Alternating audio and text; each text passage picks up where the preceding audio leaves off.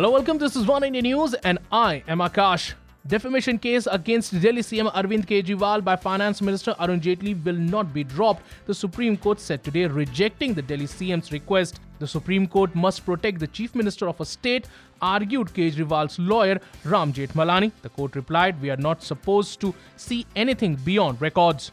Jaitley had filed a civil and a criminal defamation case against Kejriwal and 5 others for accusing him in corruption linked to Delhi cricket body DDCA, which he headed for 13 years till 2013. The senior lawyer also argued that both a criminal and a defamation case on the same subject could not go together. The Supreme Court said that it found no merit in Kejriwal's petition.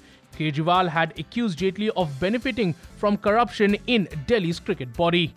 Well, that's all for now, but for more news and updates, subscribe to our YouTube channel and please don't forget to like and share this video.